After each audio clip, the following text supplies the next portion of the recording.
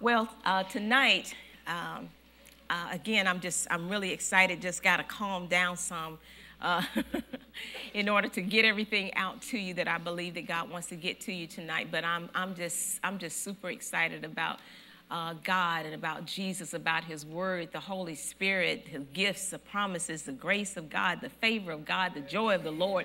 I am just so excited that God chose us to pour this out on us. I mean, like not just a drip, but pour it out, like just throw it out. I mean, just cover you up with it. Have you all ever been to, those of you who have children probably have been to Disney or watched Disney Channel. They have this stuff called slime, the green slime, and then when they dump it over you, it's just gooking just all over you. Well, that's the way. God ain't gooky, but that's the way I believe He wants us to receive everything that He has for us, that He's just going to pour it out and it's going to cover up everything. Because, you know, people have to pull it away in order to be able to see. But you know what? We don't want to pull it away because we're not trying to see out of our physical eyes. We want to see out of the Spirit of God.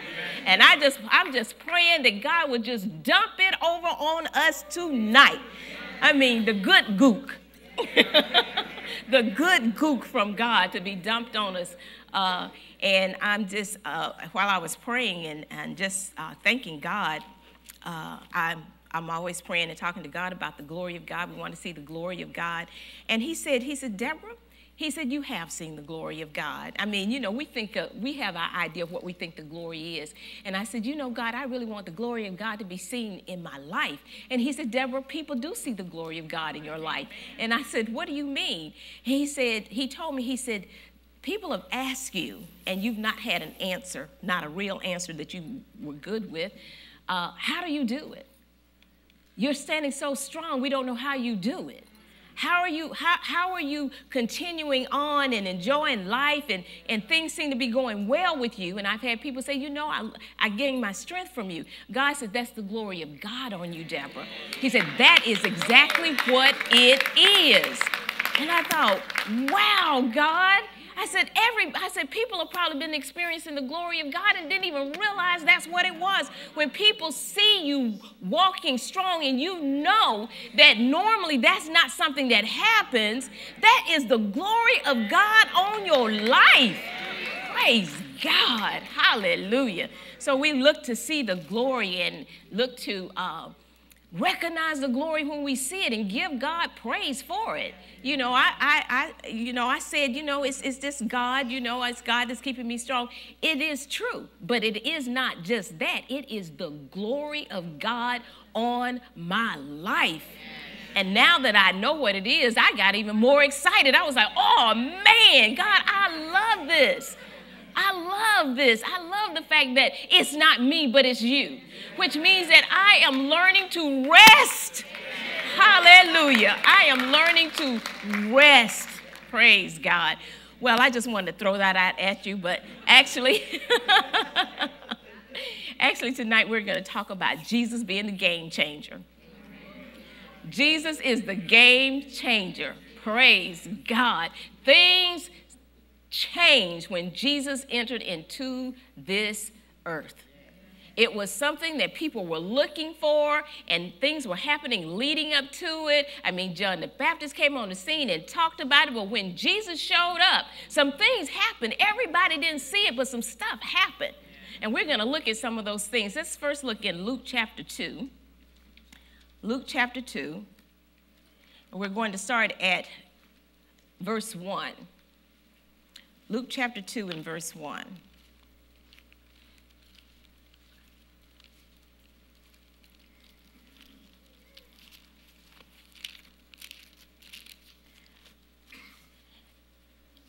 And we're going to read this out of the, let's read it out of the King James. It says, and it came to pass in those days that there went out a decree from Caesar Augustus that all the world should be taxed. And this taxing was first made when Cyrenius, and that's probably Quirinus, I believe, was governor of Syria. And all went to be taxed, every one into his own city. And Joseph also went up from Galilee out of the city of Nazareth into Judea unto the city of David, which is called Bethlehem, because he was of the house and lineage of David, to be taxed with Mary, his espoused wife, his spouse wife, being great with child, meaning she was just pregnant.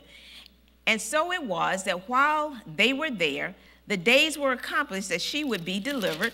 I mean, King James got some words. That means she had the baby. And she brought forth her firstborn son and wrapped him in swaddling clothes and laid him in a manger, because there was no room for them in the inn. And there were in the same country shepherds abiding in the field, keeping watch over their flocks by night. And lo, the angel of the Lord came upon them, and the glory of the Lord shone round about them, and they were sore afraid. And the angel said unto them, Fear not, for behold, I bring you good tidings of great joy, which shall be to all people.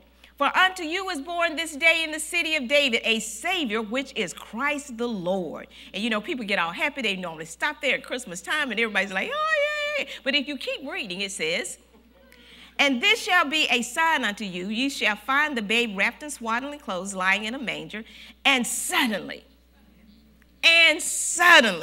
Jesus is born. And suddenly, there was with the angel a multitude of heavenly hosts praising God and saying, Glory to God in the highest, and on earth peace, goodwill towards men. When Jesus came in, he had a hallelujah chorus. Talking about a theme song. It said that heavenly, they said, I read in one translation, I think it's in the Amplified, it said armies of angels showed up and started singing. Can you even imagine? Everybody on key and everybody in tune. Heavenly sounds. Woo, wouldn't you have liked to have heard that? It says, and suddenly all these angels showed up. Jesus was the game changer. Something had happened that had never happened before. Something that people were looking forward to for years suddenly showed up in the earth. And this is Jesus. Amen. Let's look at Hebrews chapter 1. Hebrews chapter 1, and we're going to start at verse 1, and we'll read this out of the King James as well.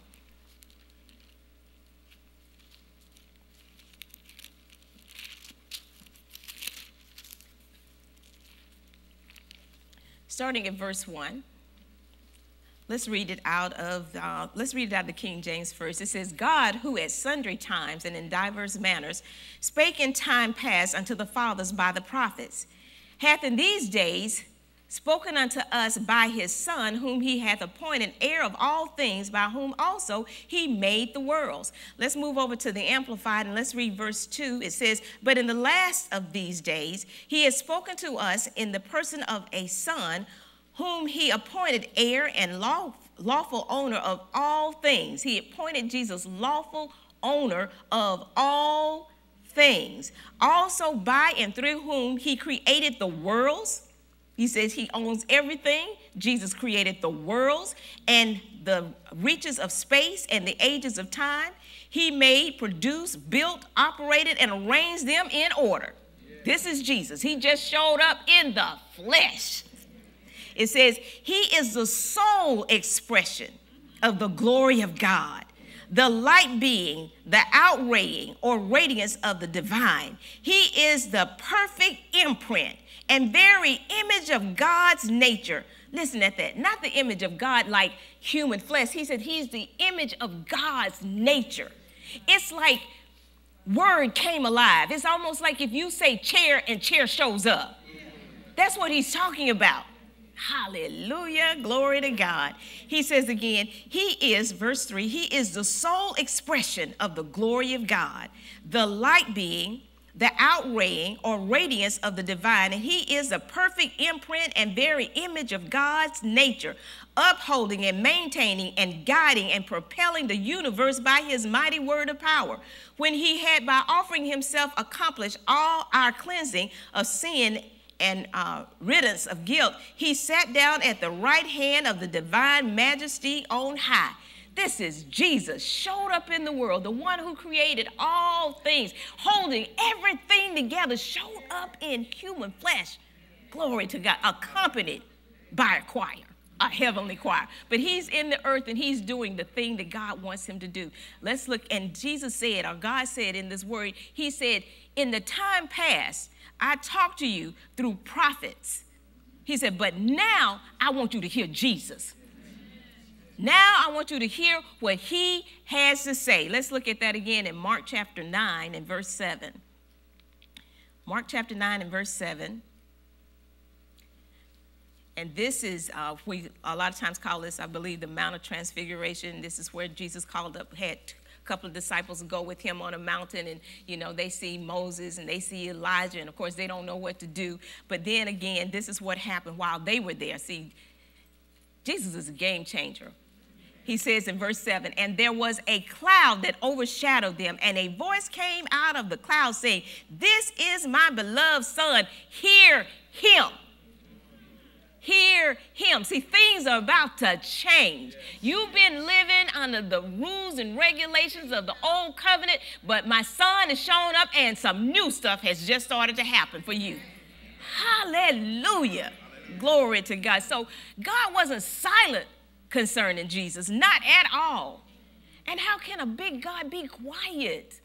Even when the Holy Ghost showed up, everybody in the town knew that the Holy Ghost had shown up. And we be trying to subdue the Holy Spirit, you know, let's keep him quiet, let's keep him, you know, all tied up on the inside of us. And the Holy Spirit's like, no, I want to be loud.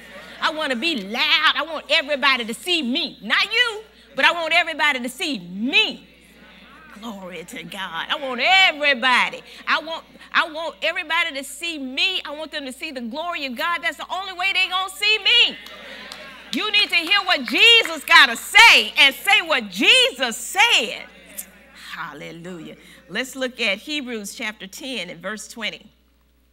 Hebrews 10 and verse 20. Here it is. He says, this is in the King James. It says, by a new and living way, which he hath consecrated for us through the veil, that is to say his flesh, and having a high priest over the house of God. He says now it's a new and living way in order to enter or approach the throne of God. Used to be, in order to approach God, you know, you had to have all your little animals together, and then you didn't really get to approach God. What you do is you go take it to the priest, and then the priest had to go through some cleansing. Then after he gone through his cleansing, then he would go into the holies of holies, and if he was right, then of course your sacrifice was accepted, and I just don't know what was supposed to happen to you if he wasn't clean, and they couldn't hear him anymore, and he was dead, so I guess you just had to hold on to all that sin till you could come back when the priest was. He says, no, we're going to do this a new and living way. He said, because the old way only brought death. He said it was a ministry of death. It was not a ministry of life, meaning that the rules and regulations that I gave you didn't cause us to be personal with one another. It was just stuff that I told you, don't do this, don't do that, don't do this, don't do that. He said that didn't cause us to be close. He said, but now I got a new and living way. A way that you can approach the throne of God. You can come right on in. You don't have to worry about cleaning yourself up. You just walk right on in. You just sashay right on up in the kingdom of God. Even if you sin right before you hit the throne, he's open, he's wide, he's got, what do you want? What do you have to say? What can I do for you? Look at somebody say, Jesus was a game changer. Imagine it. Imagine if when we got together tonight, we had to have a stable on the side. Because first we had to go over there and kill some animals. Then we had to make sure the pastoral staff was okay and clean and right before God. God forbid you saw them doing something they shouldn't have been doing. You'd be like, no, don't give him my sacrifice. You see we'll see one line longer than the other one. Now, I saw that brother. Oh no, I'm not going to him. But in this new and living way, you can walk in yourself. Look at somebody say, I can walk in myself. Oh, that's a game changer. That's a game changer. Hallelujah. Glory to God. Let's look at John chapter 1. John chapter 1 and verse 1. Praise God. John chapter 1 and verse 1. It says, in the beginning was the Word, and the Word was with God, and the Word was God. The same was in the beginning with God. Who is he talking about? Jesus. Jesus. He said that he is the perfect imprint. He is the nature of God. It's like God took all of his word, put it in flesh and sent it so we could see it. Glory to God. He says, the same was in the beginning with God, and all things were made by him. And without him was not anything made that was made. Not anything was made that was made. That's why the scripture says that nothing's impossible for God. Let's look at that. Let's look at Luke. Luke, glory to God. Luke chapter 2.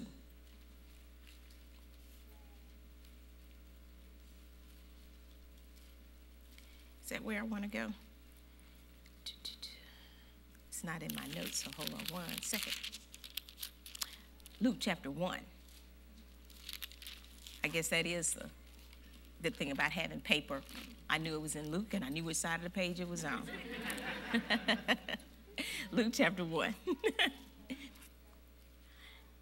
And let us look at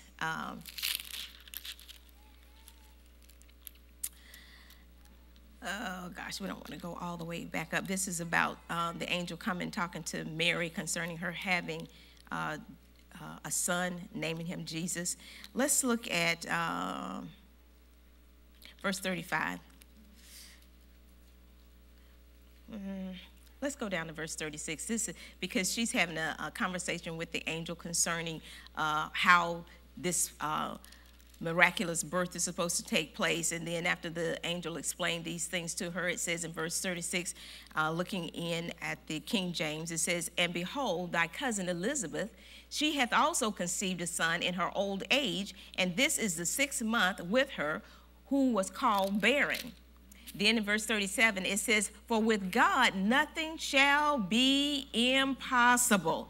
I like the Amplify because it says, for with God nothing is ever impossible. And no word from God shall be without power or impossible of fulfillment. No word from God is without power. We got to understand that has nothing to do with us. God has made his word to do what it's supposed to do. So there is no word that you get from God that's not full of the power to carry out what it's saying. Amen. Glory to God. Listen, Jesus, that's the game changer. No word from God, nothing that he tells you is impossible. First of all, don't think it's impossible. Glory to God. Let's go on. It says, and at that time Mary arose and went with haste into the hill country to a town of Judea. And she went to the house of Zechariah and entered in, saluted Elizabeth. And it occurred that when Elizabeth heard Mary's greeting, the baby leaped in her womb, and Elizabeth was filled with and controlled by the Holy Spirit. I have a feeling that was more, ladies, than that little movement that we have. You know, it's like, ooh, and then you're telling your husband, oh, the baby's moving, and they looking at you like, because you almost feel it from the inside, and they kind of look. I mean, later on they can see the baby moving, but they said the baby leaped in her womb. Everything surrounding God was just, and everything surrounding Jesus is so fantastic when you start looking at it. And then it says in, let's look at verse 41 again. And it occurred that when Elizabeth heard Mary's greeting, the baby leaped in her womb, and Elizabeth was filled with and controlled by the Holy Spirit. And she cried out with a loud cry and then exclaimed, blessed, favored of God, above all other women are you. And blessed, favored of God is the fruit of your womb. And how have I deserved that this honor should be granted to me, that the mother of my Lord should come to me? For behold, the instant the sound of your salutation reached my ears, the baby in my womb leaped for joy. And blessed, happy, to be envied is she who believed that there would be a fulfillment of the things that were spoken to her by the Lord. Fortunate is she who believed what was spoken to her by the Lord. You know you have prayer times and God tells you something, tells you, not someone else. He said you're blessed if you believe what he said. That's when it becomes possible for something that seems to be impossible. You gotta believe the thing that he said. She said, blessed. I love that. And blessed is she who believed that there would be a fulfillment. There will be a fulfillment. I don't care what goes, what comes, there will be a fulfillment out of what God told me. He told me I was going to be overshadowed by the Holy Ghost and I was going to get pregnant.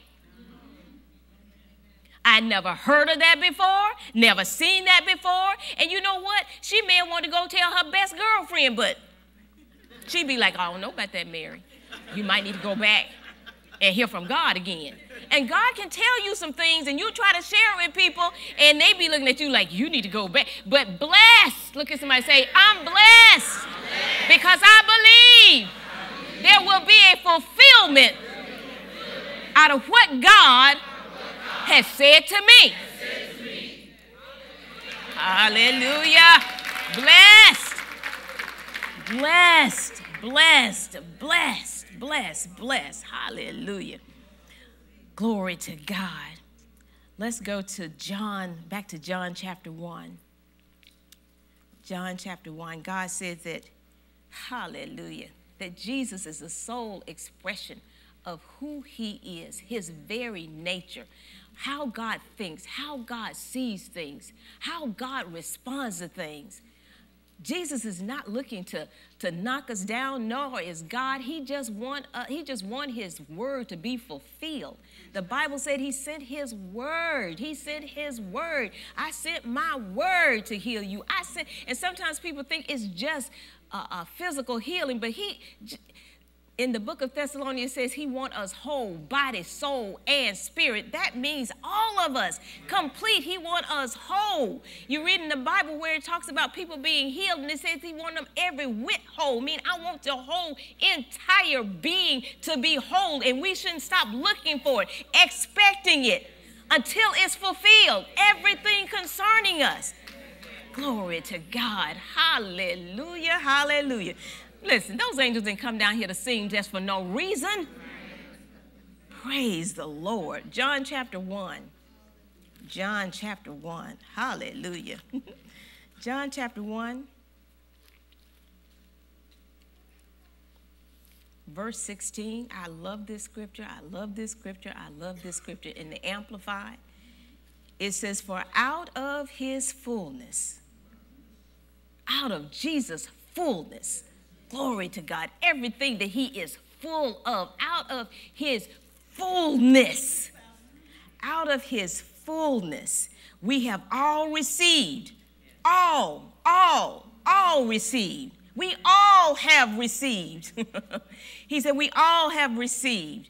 We all have a share. We were all supplied with one grace after another. Remember, we have to interpret that. One favor after another. One favor after another. The Bible says, if you look further up, it says that grace and truth came through Jesus Christ. Moses brought the law, something we could never live up to. He said, but grace and truth came by Jesus Christ. So when Jesus was born, hallelujah, there were instances he couldn't help but show his grace to those that he didn't even come to. You remember the woman, she came, she was like, you know what, Jesus, I need for you to do this. And he was like, I didn't come for you. I didn't come for you. And she said, well, you know what? Even the dogs get the crumbs from the table. And he was like, I can't help it. It's who I am. Here, take this and go. Take this and go. Take this and go. Hallelujah. And everybody who would believe in him, he said, become a son of God. Become a part of the household of God. Therefore, we get to get everything that's in the household. And here he says, of his fullness, we have received one grace after another grace. And the Bible says that at the mention of Jesus' name, At the mention of your Savior, at the mention of your friend Jesus. Some people are like, who is Jesus? He my friend, he my Savior, he's my deliverer. Who is he? He's all of those. Out of his fullness. He's your friend, he's your brother, he's your Savior, he's your deliverer, he's your healer, he's your supplier. He is everything, all in all. The Bible said at the name of Jesus, demons will flee. Glory to God. Hallelujah. At the name of Jesus. When you know, it's not just saying Jesus. You have to know what backs up the name of Jesus, of his fullness. I have favor. Oh, I remember when Crystal came and got revelation of God's love for her. And she was so excited about the love of God. I was talking to her one day and she said, oh, Mom, I'm trying to get this parking space. She was in college in Georgia. She said, I'm trying to get this parking space. And she said, because it's very difficult here and I don't want to be late for my class. And I said, well, what are you going to do? She says, it's okay. I'm going to get us parking space. I said, you are? She said, yes. She said, I'm going to get a parking space because Jesus loves me. She said, that's why I'm going to get it. It ain't because I earned it. It ain't because I done something special. I'm going to get it purely because God loves me. That's the reason I'm going to get it. Why am I going to be healed? Because God loves me, and of his fullness, I have received one favor after another favor. I didn't have to do everything right. It's okay. Hallelujah. Because at the mention of his name, demons know I'm talking about the favor of God's about to kick into my life. Ooh, hallelujah. Glory to God. Just need to call his name, right? We just need to call his name. See, God ain't trying to make it complicated. Things have to change when you call his name, when you know what his name means, when you know the force behind the name, when you know that grace, hallelujah, the favor of God, what is it? Surrounds you like a shield, and goodness and mercy is following you all the days of your life. Glory to God. Hallelujah. Praise God. You know, we talk about it's already done, and it is already done. And we have to understand some things. Your believing it don't make it done. Your not believing don't make it not done. Your believing just causes you to be able to enjoy what's already done. Let me give you an example. If we were in this building and I told you the sun was shining, it's surrounded by 75 degrees, because y'all like that temperature, about 75 degrees, and it's feeling good outside. Now, whether you believe or not believe me, the sun is still shining. The thing of it is, if you believe me, you'll go out and you'll partake of the sun shining. If you don't, you won't go out and partake of the sun shining. That didn't make the sun shine or not shine, did it? So the word of God is true. You can believe it and enjoy it, or you can not believe it and not enjoy it. It's up to you. Glory to God.